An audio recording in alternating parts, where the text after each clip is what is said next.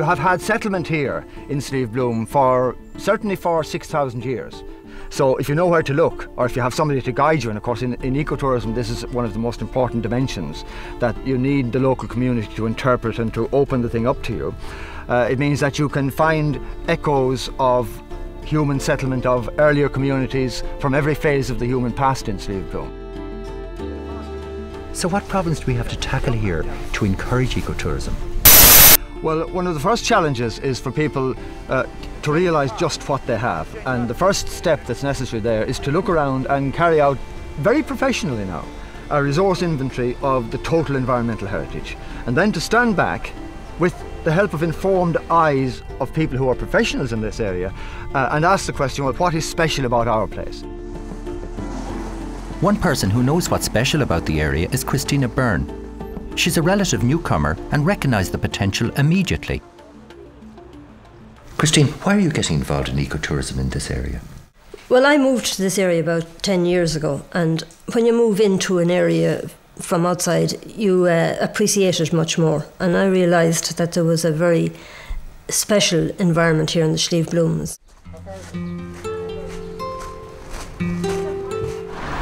So I got involved in the local development society, and we started by promoting walking. And we have a walking festival which is going for 12 years, and we have guided walks every Sunday in the Slieve Blooms from May to October, which are led by local people. And you know, all of those people believe in what they have, and they want other people outside of the area to get to know the environment that is here in the Slieve Blooms. In 10 years, Christina's group has done a lot to protect and promote Slieve Bloom's natural beauty. But she's recently stepped up a gear by joining European partners to bring on board new levels of management expertise. Can you tell us about your European partners?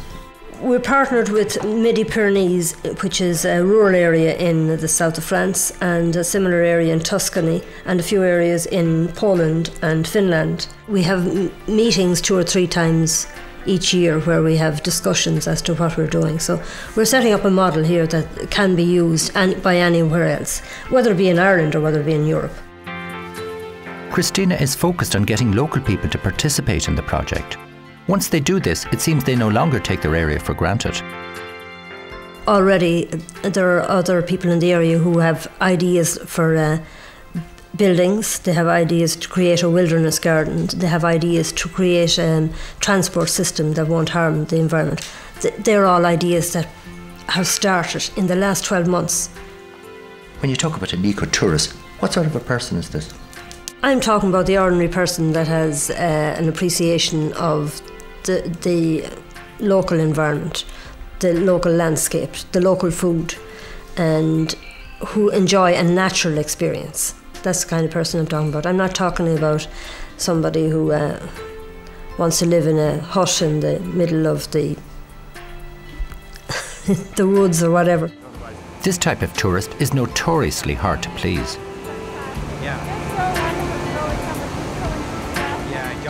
15 years ago, 10 years ago, it wasn't perhaps taken really seriously.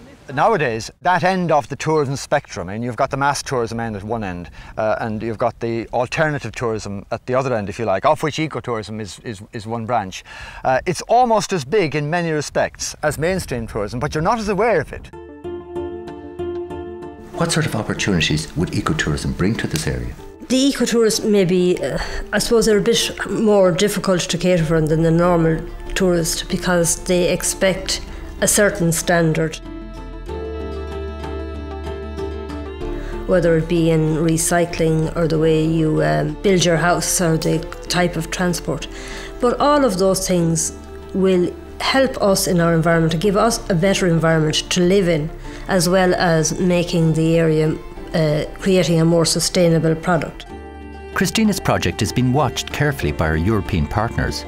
If it works, it will provide a template that will work everywhere. Protecting an area of natural beauty by the seemingly contradictory idea of bringing people to it relies on a very delicate balancing act. How do you guarantee them that they will actually get that sort of quality of management of environment? Well, they won't come back for a start unless they do get it the first time. So a project is not going to survive unless it's characterised from the start by that sort of serious environmental responsibility. It's not something that you can pretend. This has to be something that the host community themselves are sufficiently environmentally aware to be able to understand the significance and importance of, and to do genuinely. I think tourism took off very fast in Ireland a number of years ago without people actually planning it. We have a chance to plan it now in a way that we want to go. It's going to take time to do this, but it will be both benefit us economically and the environment that we live in.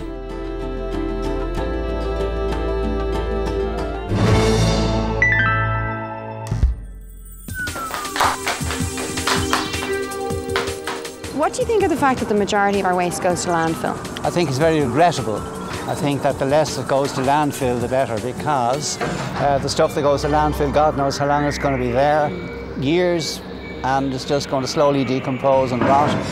If it's recycled, it can be reused, and it doesn't occupy valuable land, you know, it doesn't cause pollution. And I look forward to the day when we're going to get another bin where we can put our domestic waste and other things into it, you know. I think it makes a tremendous difference. I would do my best to keep as much out of landfill as I can.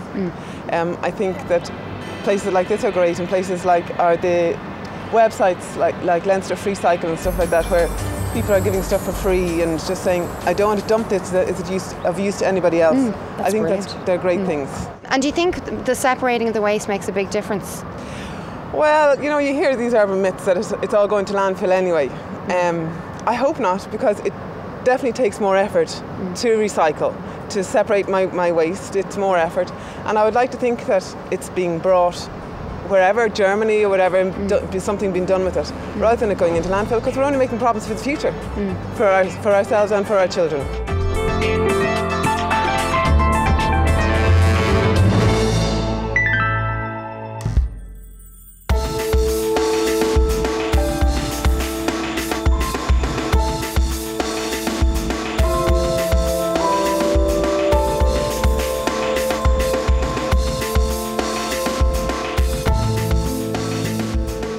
The last few years we've been producing an awful lot of waste. We've had a period of immense economic development, and as a result we seem to be throwing away a lot of things probably that we wouldn't have thrown away in the past. Our grandparents before us would probably never have dreamt of throwing away some of the things that we throw away. Sometimes, you know, we replace new items with even newer ones, latest models, things like that. So we're facing a big challenge. We have a lot of waste to manage, and we need the infrastructure to manage that, and that is one of our biggest challenges at the moment. I went to meet Caroline Clancy from Dublin City Council to see an experimental pilot scheme to introduce brown bins into the Dublin area. Caroline, food has been a big problem for years in our bins, hasn't it? It has, Duncan. If you look at a typical household bin, over a third of the material in that bin is food and garden waste, which really is a resource that should not be going to landfill, and it should be used for compost, because when it's in a landfill it breaks down and it gives off greenhouse gases that are harmful to our environment.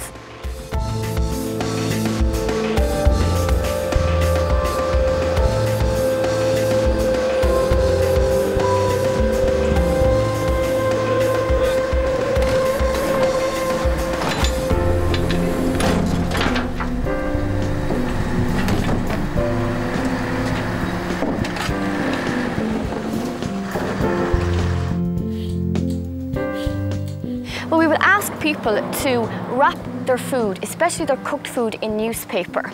The reason we do that is so as it will soak up any sort of spillages or liquids or fats that will be on the food. We would ask people to not use plastic bags, because that will interfere with the composting process. And you won't get a good quality compost if you use plastic or biodegradable bags.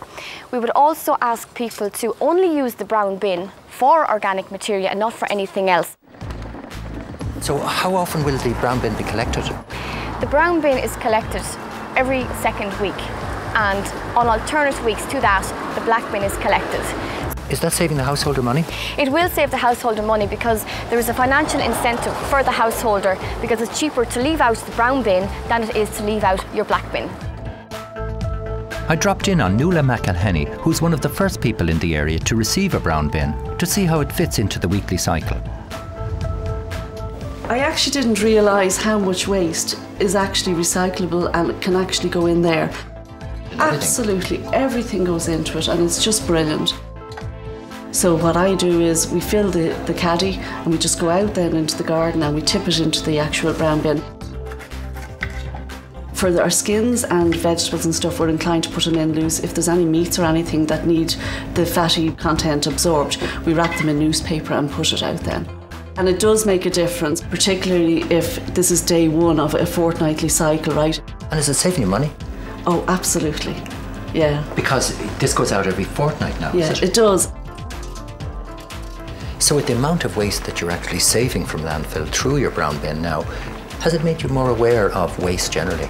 Absolutely. I find when I go shopping too, I find when I'm buying vegetables, when I'm buying fruits or anything like that I buy things with less packaging on them, because if I buy fresh produce, I know that I'm actually putting nothing back out, you know, into my normal black bin. Most local authorities now do have a green bin which that they can put their recyclables into. In areas where they don't have a green bin, they use their bring banks and their civic community sites. But a third bin, a brown bin as it's called, will probably become the norm in the future, yeah. The future is that we have to divert waste from landfill. It's more sustainable in the long run that we would make compost. We have this resource nearly, which is organic, that will break down into compost. Why not use it? The material collected from the brown bin is composted and put back into Dublin's parks and amenity areas, thus closing the cycle.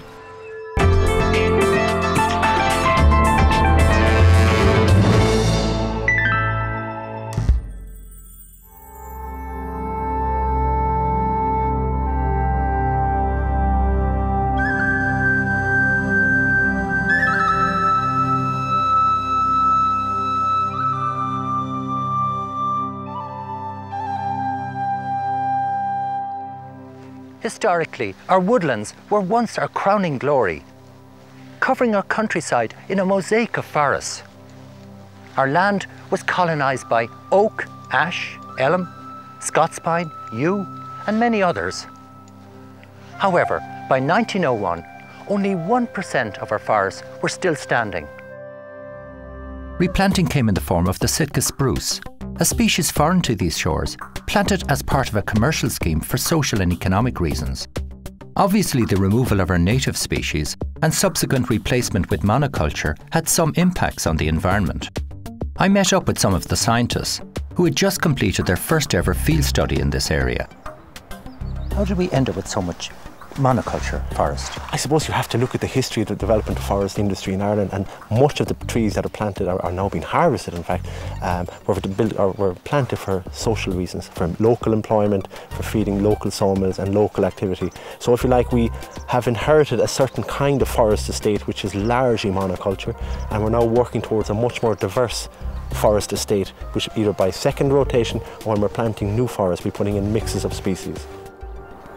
By retaining the existing habitat, you're retaining the existing complement of species that would have been there.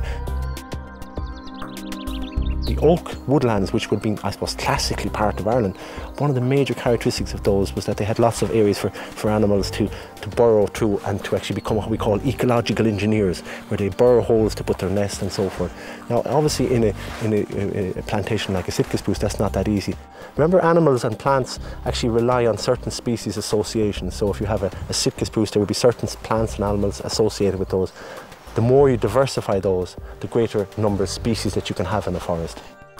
And I presume if there's a wide variety of species, you're going to get more and more birds, more mammals, etc. in a forest also. Absolutely, up to a certain level. And if you take the island of Ireland, for example, there's a maximum pool of species that can actually come into a habitat. So you're quite right. And you know what some people argue then, well, if we take something out, if something goes extinct, does it really matter? And there are arguments about that may be fine if you don't get a disturbance, if you don't get climate change, for example, if you don't get these big global disturbances. If you take a species out, then you might find that there's no capacity for the ecosystem to recover. So people talk about what's called functional redundancy. That sounds very grandiose, but it's essentially each species having its own role in a habitat or an ecosystem. And if you take it out, then you damage it. You damage the function, you lose the species, and you might change the structure.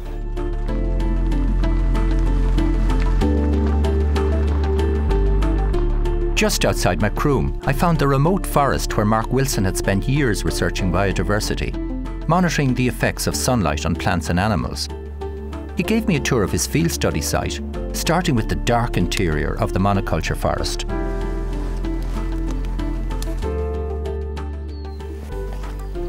I don't want to give the impression that this kind of forest would always have such little biodiversity in it, in the centre of it.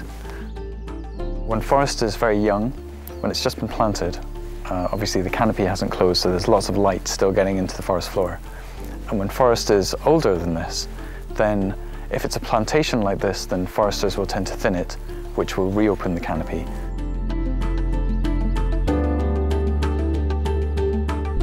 If it's a natural forest, the same process would happen, or a similar one, in that trees would grow old, they would die, and trefoil gaps would let light back into the forest floor. So then you would start having more vegetation and more complexity. So what you see here is probably the forest at its worst for biodiversity. We then moved to an area that had been thinned to see what differences light made. Now you can clearly see that this area is different from the one that we were in. You've got much bigger trees, they're widely spaced because this area has been felled. And as a result, there's lots of light coming through. You've got much more ground vegetation. You've even got a holly tree over there, which is an example that there's shrub layer coming back into here. And if you look over towards the river on the right, the gap there has allowed lots of shrubs and ground vegetation to come in there as well.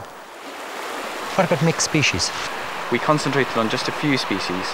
We looked at Sitka spruce, and we also looked at ash, to take an example of a broadleaf. And we found that even just looking at those two species, that if you mix them up, it can result in benefits for biodiversity. So including more tree species is almost certainly going to be good too. Apart from being divided into dark and light areas, the forest can also be studied at different layers. You can think about it in terms of vegetation vertical structure. The structure here is very simple. You have nothing on the floor, you have tree trunks, and then you have a canopy. Whereas where you have a bit more light, then you have everything going on here in the road gap. All naturally regenerated. You have a dense vegetation there, you have lots of shrubs, you have small trees.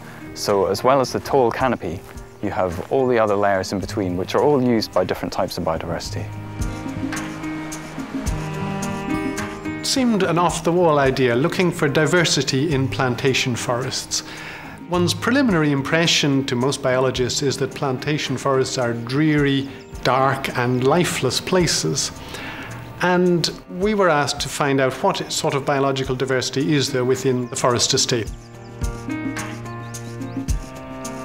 A forest is much more than just the trees, and within the forest estate you've got clearings, open areas which are of crucial importance, and then you've got all the different stages of the forest cycle.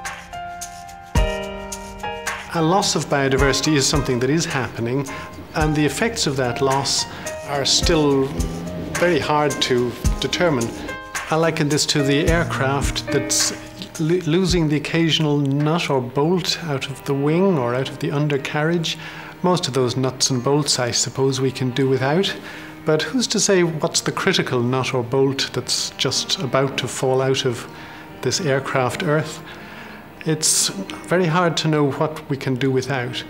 Species have always gone extinct, but the rate of extinction has gone up globally in a most dramatic way in recent decades. The basis of this project came out of the State of the Environment report back in the year 2000, which covered how we did not really have a great grasp of knowledge on biodiversity in our Irish forests. And at the time we were just starting to ramp up afforestation in the country, where we're looking at planting 20,000 hectares per year of extra forest to bring ourselves up to the 17% of land cover.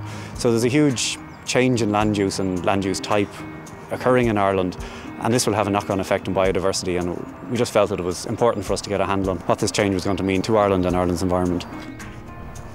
The change, I guess, is dependent on how we manage things. Up to date, I suppose, a lot of forest planting has been monocultural, and we've been clear felling large areas at the same age of trees, so we've been sort of losing out a bit in the forest where we've seen the range of ages of trees and the range of species which would be more natural to an Irish forest. And as a result of this project and some of the earlier initiatives undertaken, we should be able to start improving things. So the research you've done now, can that be applied in the wider scale now into our typical forests in Ireland? I think it can, and we've had this interesting, I think it's important to say that this research hasn't occurred in some sort of ivory tower. We're working towards a much broader strategy for forests. So timber production, yes. Biodiversity, yes. Depending on the site, depending on the species of tree.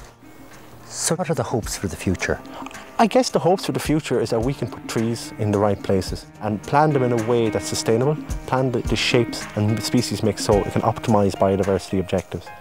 Now for the first time we can use hard facts, information to say this is what's happening and this is what's likely to happen under different scenarios. If you plant these mixes, these are the likely species of animals that you're going to get there. If you don't plant these mixes, you will run into trouble.